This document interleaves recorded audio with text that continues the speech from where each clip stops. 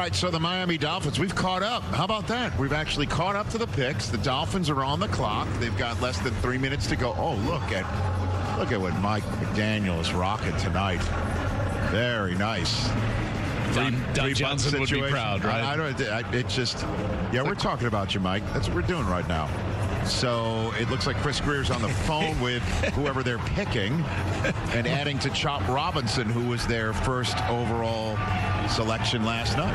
Mike thinks it's the combine again, where the camera just found him all the time. Please. He's just standing there. You know what that is? That's a night 2 suit. That's a night 2 look.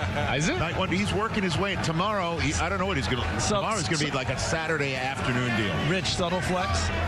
Very subtle. Just I don't think it's subtle. This is who I am. Let me just say one thing is, I just saw what he looked like there. There's not, the word subtle doesn't lead to mind whatsoever. So what do you think the Miami Dolphins are doing here as we're getting set to hear their pick in seconds? Well, we look at the interior of the offensive line being an area they could address. We'll see. Let's check it out. To announce the Miami Dolphins selection, please welcome 7-time Pro Bowler, Miami Dolphins Honor Roll member, NFL legend Richmond Webb. All right.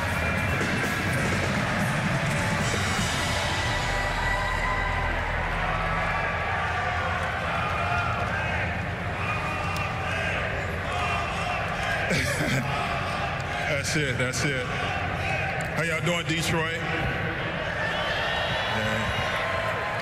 The Miami Dolphins, with the 55th pick, select Patrick Paul, tackle from the University of Houston. So we go back to back with really athletic guys who are still trying to chase their potential out there. Patrick Paul is enormous. When you look at his arm length, it's ridiculous. 36.25-inch arms on 331 pounds with that 6'7" height. There were people that had him in this range in the 50s. There were other people that had him down more towards the 4th round. So again, this early portion of the draft, those top 40, 50 names, a lot of consensus. After that, now you're going to see grades all over the map. But this is someone with a lot of tools you can work with, mainly that size and length. Ian?